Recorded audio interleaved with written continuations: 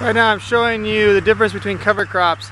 Just about 4 days ago, the field that's disc up on the side there where there's dirt looked just like the field here on the left, or my left that is, and we disced it in. That's rye cover crop that we put in the soil for food for soil microbes and to build the organic matter up so we can grow vegetables. So we'll disc in this crop a little later on.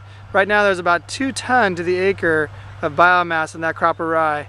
This other patch over here, which we've just disced up, is going to be for green beans, corn, and potatoes.